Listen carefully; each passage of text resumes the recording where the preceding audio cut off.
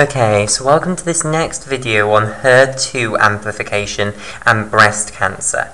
So in the previous video what we saw is that a HER2 amplification means gaining extra HER2 genes in your genome, basically, of one of your cells. Okay, so usually in normal cells you will have two copies of the HER2 gene, one on the two homologous chromosomes, one on each of the two homologous chromosomes. And what happens in amplification is you gain extra genes, additional genes, due to mutations, basically, and quite nasty mutations in that as well. Okay, so that means that this cell that gains this HER2 amplification is going to produce more HER2 receptor and is therefore going to have an increased function of this HER2 receptor. And we said in the previous video that HER2, having increased function of HER2, is then going to lead to pro-growth signals. So we want to see in this video how that happens. Okay, so we're going to look at the MAP kinase ERK pathway and also the PI3 kinase AKT mTOR pathway. Right, so let me get another piece of paper. So then, when our epidermal growth factor binds to our HER2 receptor, what's going to happen is that's going to trigger the HER2 receptor to change conformation. And what's now going to happen is that the HER2 receptors with epidermal growth factor bound to them are going to dimerize. So let's draw this dimer here. Okay, so I will demonstrate the change in conformation by this little new domain sticking out here, basically. Okay, and here is our epidermal growth factor bound to the extracellular domain of the epidermal growth factor receptor 2. Okay, so now here is our other receptor, which is dimerized with, basically. And unfortunately, I've managed to put that EGF label right where I would have liked to draw another EGF molecule. I suppose that's made up for it. Okay, so what has happened is when the epidermal growth factor molecule has bound to this extracellular domain of the HER2 receptor, which is here in blue, the HER2 receptor changes conformation, and this change in conformation favors the HER2 receptor dimerizing with another HER2 receptor, which has also been activated by epidermal growth factor binding to it. So this is the HER2 receptor here, standing for the human epidermal growth factor receptor 2. I'll give it a capital H.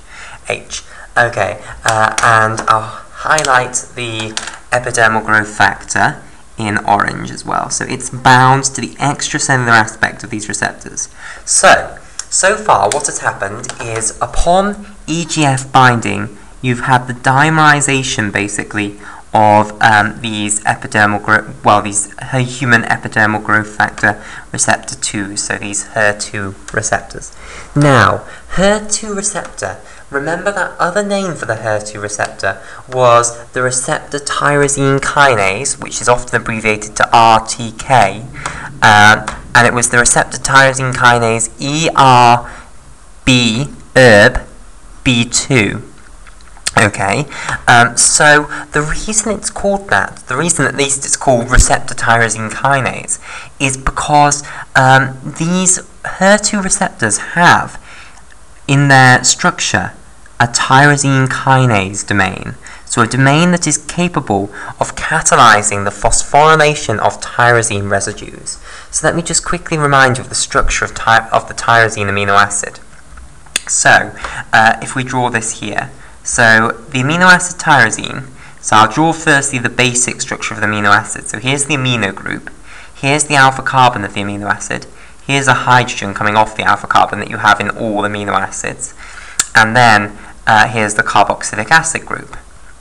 Okay, so that's the structure that all amino acids share. Now let's draw the R group, which is specific to tyrosine.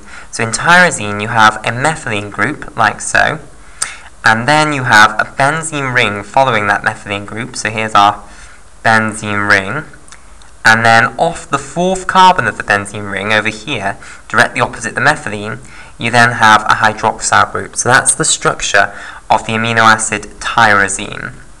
Okay, so this catalytic domain is a tyrosine kinase. So it can add phosphate groups onto this hydroxyl group of the tyrosine amino acid, basically.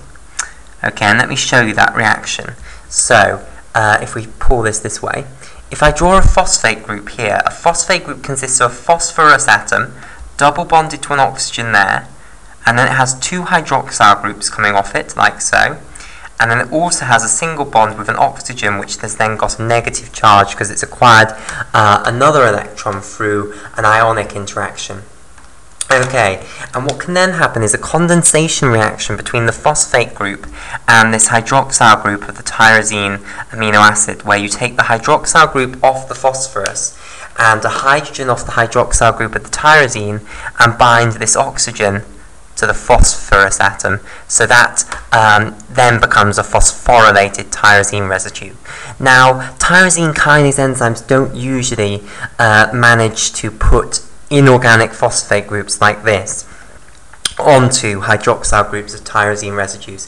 Instead, usually they get this phosphate group from ATP molecules. So they take the third phosphate group off an ATP molecule, and in so doing turn that ATP molecule into an ADP molecule, and then use the energy released by the hydrolysis of the ATP to catalyze the adding on of the phosphate onto the hydroxyl group of the tyrosine. Okay, so the intracellular aspect of these HER2 receptors has a lot of these tyrosine residues, which I will just denote as these little lines here. So these little lines represent tyrosine residues. So both of the HER2 receptors have these tyrosine residues on their intracellular domains. Okay, now what's going to happen now is a phenomenon known as autophosphorylation. So when the two receptors dimerize, and let's call this growth factor, well, HER2 receptor 1, and let's call this HER2 receptor 2, okay? So what's going to happen is, once they've dimerized, the tyrosine kinase domain of HER2 receptor 1 is going to phosphorylate the tyrosine residues on HER2 receptor 2. So these are going to get phosphorylated, okay? And I'll denote that just by those little pink dots. Okay, and this is going to be done by this tyrosine kinase domain here. Similarly, the tyrosine kinase domain of HER2 receptor 2 is going to phosphorylate the tyrosine residues of this first HER2 receptor. So, you're going to get phosphate groups added onto these tyrosine groups as well, like so. Okay, so now the intracellular domain of these HER2 receptors has a lot of these phosphorylated tyrosine residues. Now, what can happen is that proteins can come and interact with these phosphorylated tyrosine residues. And we're going to look at two proteins in this video. We're going to look firstly at a protein known as GRB2. Okay, ooh, it's not going to fit in there, I don't think. GRB2. Okay, sorry about that. I'll write its name again out here. And another protein known as PI3 kinase, which I'll denote as PI3K. Okay, right. These are both going to lead to separate signaling pathways. And we will discuss the pathway that GRB2 leads to before we discuss the pathway that PI3 kinase leads to. So we'll come back to PI3 kinase later. At the moment, let's focus on GRB2 over here. Okay, in purple. Now, GRB2, which I'll write out again here, does not stand for Great Britain. Instead, it stands for growth factor receptor binding protein 2. So let me write its full name out here. Growth factor receptor binding protein 2. Okay, so they took the G from growth, they took the R from receptor, and they then took the B from binding. Okay, binding protein 2. So that's a big name. So that's why we often denote it GRB2 rather than the growth factor receptor binding protein 2. Okay, so the growth factor receptor binding protein 2, denoted here in purple, comes and binds to the phosphorylated tyrosine residues of the HER2 receptor. Okay, now another protein can come and bind on top of it. So I'll denote this protein here. And this protein is SOS. SOS. Okay, so SOS protein is it activates monomeric G proteins, and it's specifically going to activate a monomeric G protein known as RAS. Okay, so SOS is here, and basically once it's bound to this GRB2, it's now going to start activating a monomeric G protein known as RAS. So, let's put this down here. So RAS is a monomeric G protein. It's not like the normal G proteins we see. The normal G proteins in G protein coupled receptor pathways are heterotrimeric G proteins. RAS is what is known as a monomeric G protein. However, the general principle is the same. It has two states, an on state and an off state. And in the off state, it has guanosine diphosphate, or GDP, bound to it. And in the on state, it has GTP, guanosine triphosphate, bound to it. Now, there are many different types of RAS proteins. We're not going to specify which type of RAS protein we're talking about here. We're just going to say a RAS protein, because as far as we're concerned, they do the same thing basically, but there are different types of RAS. Okay, so if you see things like KRAS, NRAS, these are just examples of RAS proteins, and you can put them in here if you wish. Okay, right. So SOS is going to, once it's activated by binding to growth factor receptor binding protein 2, it's going to start catalyzing the conversion of RAS GDP into RAS GTP. So basically it's going to chop off the GDP from the RAS protein, and it's going to bind guanosine triphosphate to the RAS instead. So it's going to convert the off RAS, where it's got GDP bound to it, into the on RAS, where it's got GTP, guanosine triphosphate, bound to it. So it's going to turn the RAS protein on, basically. Okay, now, the on RAS protein then binds to another protein, which we'll denote here. So it's going to come along and bind to another protein, which is known as RAF. Okay, so RAS activates RAF.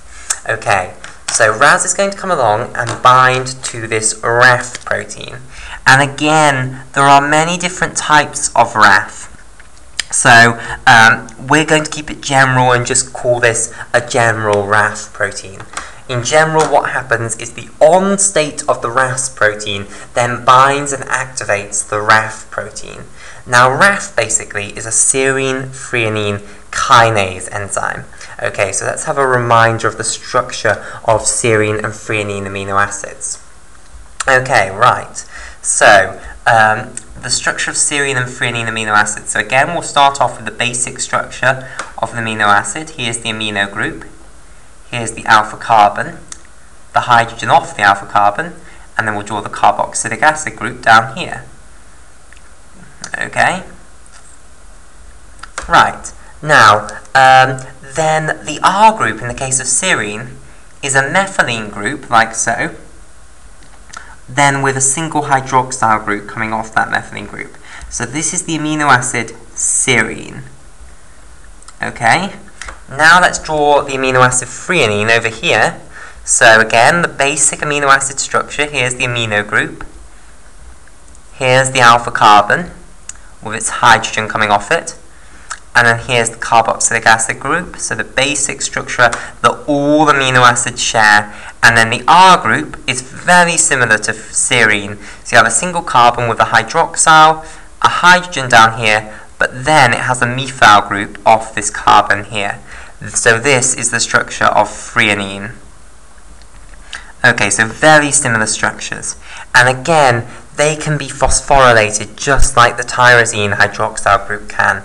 So if we have a phosphate group here, which is phosphorus double bonded to an oxygen, two hydroxyl groups coming off like so, and then an oxygen singly bonded to the phosphorus with a negative charge on because it's acquired an electron ionically from somewhere. And then what can happen is you can form a condensation. Well, you can form a you can undergo a condensation reaction to remove water, and the oxygen will then bind to this phosphorus atom. And again, serine threonine kinases don't generally add on phosphate groups in this way. They don't generally use inorganic phosphate groups like this. They generally will use ATP, which they will then hydrolyze to ADP, and the final terminal phosphate they will then add on to the hydroxyl group of the serine or the threonine. Okay, so those are serine threonine kinases which do that. Serine threonine kinase, of which RAF proteins are an example. Okay, so we'll call it there for this video, and we'll continue our discussion of these pathways in the next video.